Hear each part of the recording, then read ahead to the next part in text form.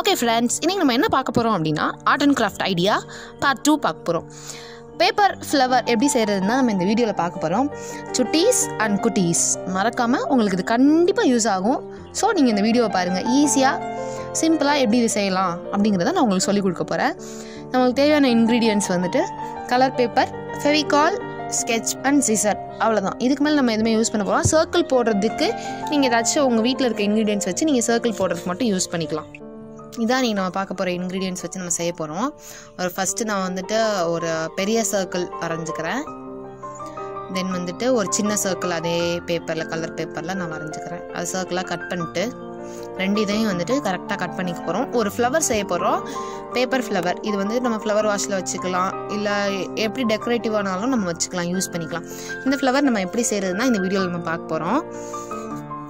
First இது ரெண்டாக மடிச்சுட்டு அதை அடுத்த ஃபோல்டிங், இன்னொரு ஃபோல்டிங் ஒன்று பண்ணிவிட்டு அதில் ஸ்கெட்ச் பென் வச்சு நான் இப்போ வரைய போகிறேன்.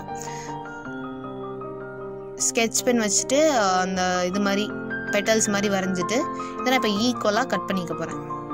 கரெக்டாக அதே மாதிரி என்ன வரைஞ்சிருக்கேனோ அதே மாதிரி கட் பண்ணிக்கிட்டால் இது ஓப்பன் பண்ணும்போது நம்மளுக்கு ஒரு பியூட்டிஃபுல் ஃப்ளார் கிடைக்கும். வாங்க பார்க்கலாம். இப்போ இந்த ஃப்ளார் கிடைச்சதுக்கப்புறம் இதே மாதிரி நான் ஒரு 6 சர்க்கிள்ஸ் கட் பண்ணியிருக்கேன். அதில் வந்துட்டு இதே மாதிரி ஃப்ளவர்ஸ் வந்து திரும்பி நான் செய்ய போகிறேன். அதே மாதிரி ஈவனாக மடித்து திரும்பி இந்த சைடு மடித்து நான் வந்துட்டு அடுத்த ஃப்ளவர் செய்ய போகிறேன். கொஞ்சம் ஸ்ட்ராங்காக இருக்குது, அதனால கட் பண்ண முடியாது. ஸோ நான் ரெண்டாக பிரிச்சுட்டு திரும்பி கட் பண்ணிட்டு நான் செய்கிறேன். அதே மாதிரி வரைஞ்சிக்கோங்க. உங்களுக்கு அப்படியே கட் பண்ண தெரியும், நீங்கள் அப்படியே கட் பண்ணிக்கலாம். அதே மாதிரி வரைஞ்சி நான் மொத்தம் 4 + 4 8 and 10 ஃப்ளவர்ஸ் நான் வச்சுருக்கேன். அதை வந்துட்டு இப்படி ஃபோல்டு பண்ணி நீங்கள் ஒட்டிக்கோங்க. எப்படி கட் பண்ணிங்களோ அதே சைஸில் வச்சுட்டு நீங்கள் அப்படியே பேஸ்ட் பண்ணிக்கோங்க.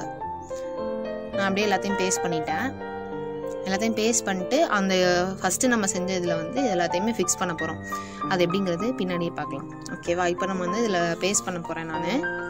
நான் எப்படி ஃபஸ்ட்டு பேஸ்ட் பண்ணுறேன்னு பாருங்கள். 4 சைடு நான் ஒன்று வைக்க போகிறேன். இந்த சைடு ஃபஸ்ட்டு, அதுக்கு ஆப்போசிட் சைடு ஒன்று, அதே மாதிரி இந்த சைடு ஒன்று, அதே மாதிரி இந்த சைடு ஒன்று. இப்படி தான் மிச்சம் இருக்கா 6 ஃப்ளார்ஸையும் நம்ம வந்து தனித்தனியாக பேஸ்ட் பண்ண போகிறோம். உங்களுக்கு இதை பார்த்தீங்கன்னா புரியும்.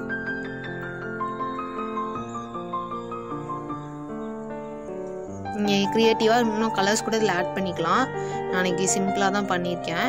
சென்டரில் கூட நீங்கள் எந்த மாதிரி வேணாலும் டெக்கரேட்டிவாக பண்ணிக்கலாம் சென்டரில். பட் நான் வந்துட்டு சின்னதாக வச்சு அதுக்குள்ளே கடைசியில் ஃபினிஷ் பண்ணிட்டேன். ஸ்டோன்ஸ் இருந்துச்சுன்னா அதை வச்சு கூட இது பண்ணிக்கலாம். இது நான் லீஃபுக்கு வந்துட்டு க்ரீன் கலர் பேப்பரை வந்துட்டு ரோல் பண்ணிட்டேன். ஃபஸ்ட்டு இது வந்து 3 பார்ட்டிஷனாக பிரிச்சிடணும். பிரிச்சுட்டு அந்த ஃப்ளார் எடுத்து நம்ம அதில் பேஸ்ட் பண்ண போகிறோம்.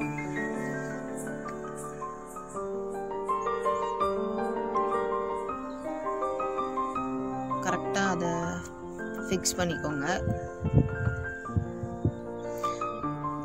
அகெயின் வந்துட்டு நம்ம அதில் 2 லீஃப் நான் ஒட்டிட்டேன்.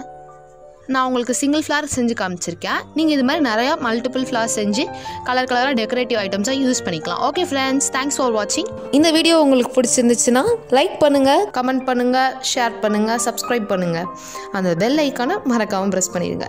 Thank you viewers.